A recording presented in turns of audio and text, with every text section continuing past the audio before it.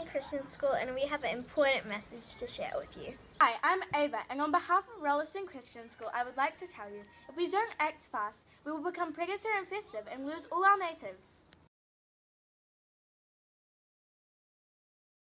That was disgusting, right? But it was real, and it could happen to your house. We need to act fast if we want to change New Zealand.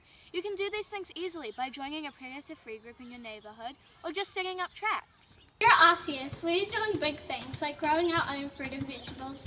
We also have chickens who produce us eggs. For the past 6 to 7 years we've been doing a lot of projects, like this mural. But this year we're working on our natives and how we can help them and putting traps out. This is our school vision map. It was made a long time ago by people who cared about our future. It is filled with our hopes, visions and dreams. This is Kelsey, and she's going to explain to us what her group does.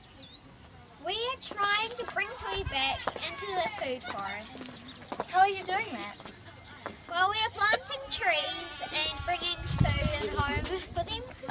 Wow, that's really nice. Hi, I'm here with Paige and she's from our predator-free group at Rolleston Christian School. Hi guys. Paige, what inspired you to be a predator-free group person? Well, Sienna, I wanted to join the trapping group so I could help with predator-free NZ by 2050 so we can get our beloved native birds back into our food forest so that we can to kill all the pests. Hi, I'm Sienna and I'm interviewing Sophie and Tori because they're from the baking group from Rolleston Christian School.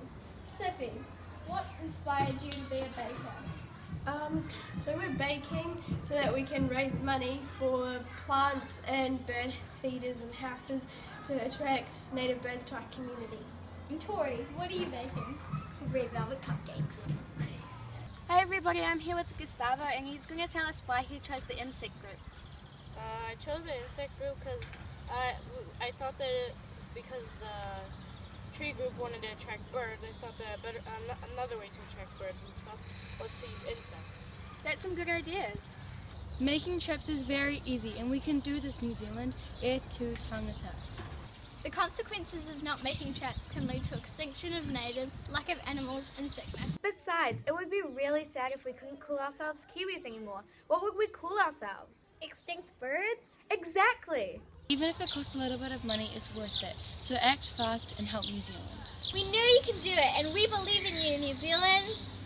Did you know that I'm only 11? I'm young and I'm still doing big things. Imagine what you could do.